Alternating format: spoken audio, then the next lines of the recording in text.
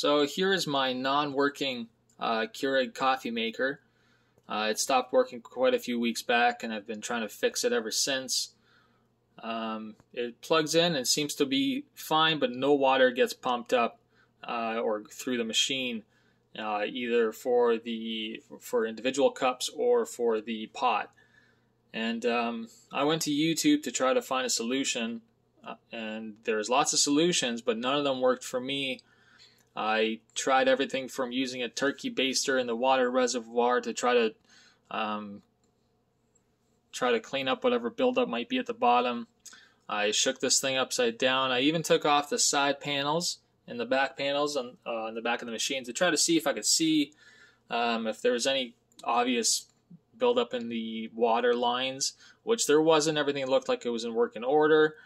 And I did. I went through all the videos I could find on YouTube to try to fix this coffee maker, and I tried almost all of them, and none of them worked. And I was growing more and more frustrated because, like I said, it's been weeks without coffee.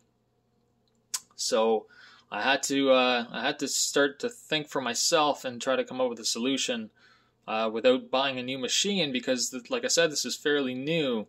And I did. I found a solution that worked for me, and I think can work for anybody who cannot fix their machine. And what I did was I called Keurig. I called customer support, and I spoke with a representative for, I don't know, 10-15 minutes, and we went through the process, and all they asked me was some basic questions, and they asked me to check the needles and make sure there was nothing was obviously clogged, and it was all the things I had already done previously. And we went through the motions, and shortly after, they had put in an order for a brand new coffee maker, which arrived yesterday. And let me tell you, I wish I knew this sooner, because I wouldn't have wasted weeks of my time trying to figure this thing out, taking it apart and just growing more and more frustrated. And this is a brand new machine, not just an empty box. I'll show you here.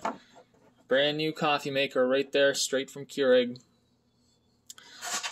So if you're having the same issues and you can't fix your Keurig, stop messing with it. This is truly no tools required. Free coffee maker.